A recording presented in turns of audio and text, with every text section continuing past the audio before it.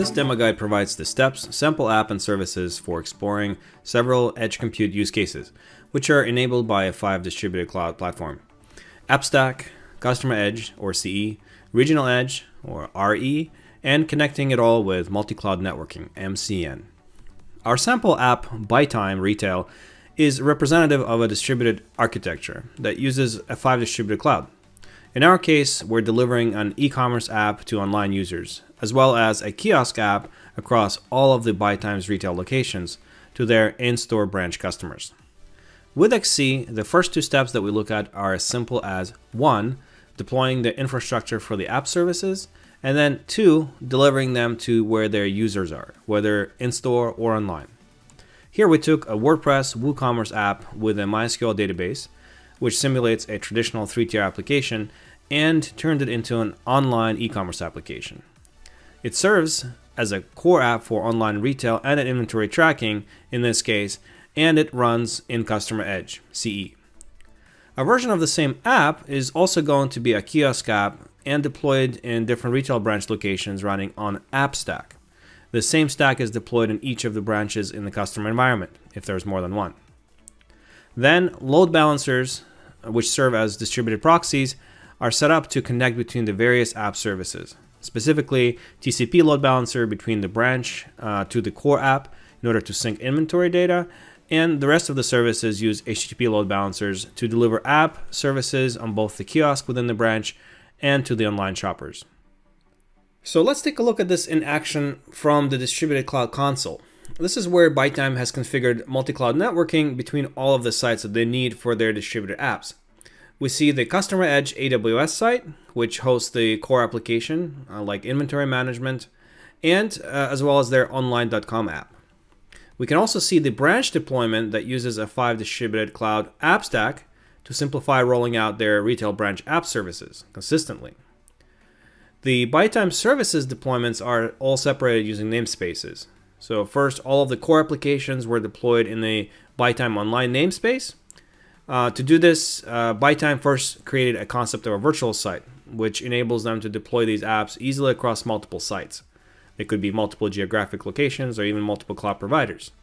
Here's a virtual site created for the core retail app, and it spans multiple sites and provides centralized inventory management and the online.com application for BuyTime. The other virtual site supports AppStack deployments for each of the retail branches. Lastly, the Regional Edge or RE sites supports latency sensitive parts of the online apps and are running in the F5 global backbone in regions that are closest to end users. And we'll talk about that more in a minute. What enables consistency of deployment across all of these is Kubernetes. So specifically, virtual Kubernetes or VK8 is used for all of the core application services. WordPress, its MySQL-based inventory management, and the online services on the BuyTime CE site. The retail branch app similarly uses managed Kubernetes deployed on the AppStack site in a different namespace, but fundamentally it is all Kubernetes. It's rolled out the same way.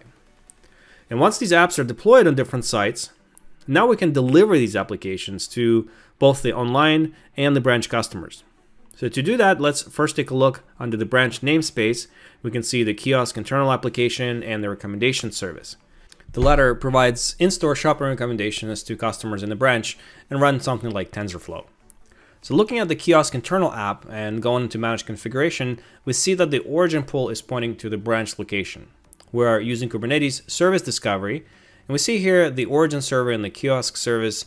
It's based on WordPress, and it's deployed within the branch and is running on this AppStack site.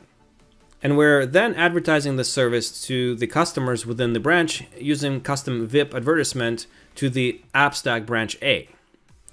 Now the application kiosk is accessible for users within the branch, as you can see here in action. And note that as more branches get rolled out, this site can then be changed to virtual site. And just with a single click, the same load balancer can then be delivered to multiple sites, including any new BuyTime branches as they come online. Okay, so now that we've seen how applications were delivered within the branch, we can take a look at BuyTime Online and how they delivered their e-commerce application to their internet users. The architecture involves the core application having all of its services delivered to the internet using the F5 global backbone.